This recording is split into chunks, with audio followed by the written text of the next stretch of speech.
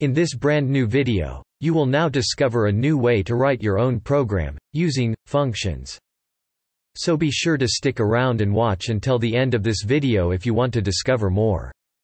Wow! Functions in Python are very useful, and you should start using them in your program, straight away. So, let's practice now. It's your turn. Suppose you want to sum up all the items of a list passed as argument to your function, which contains the values 1, 2, 4, 6, 8 and 10.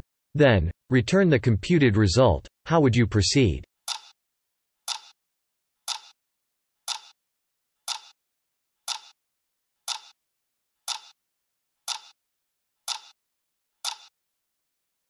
Here is a solution. First, let's declare a list with the items 1, 2, 4, 6, 8 and 10. Then, define your function sum_list, and add the following statement inside your function. If you want to add all items from a list, you have to iterate using for loop, for item in my list. And add the current item to your local variable result, previously initialized.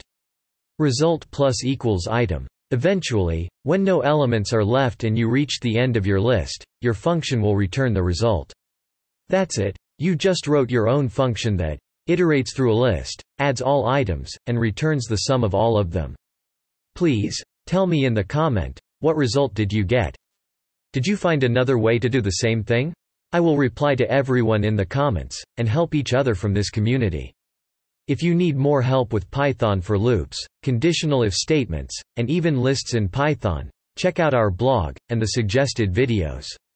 Awesome! Let's move forward to the last sections of this tutorial, and discover how to correctly comment your functions in Python and, more generally, how to comment your code. If you liked this video, please, do not forget to give a thumb up, and subscribe our channel. Digital Academy, learn free. Thanks for watching this video. Please subscribe. Hit the notification bell, like, comment, and share.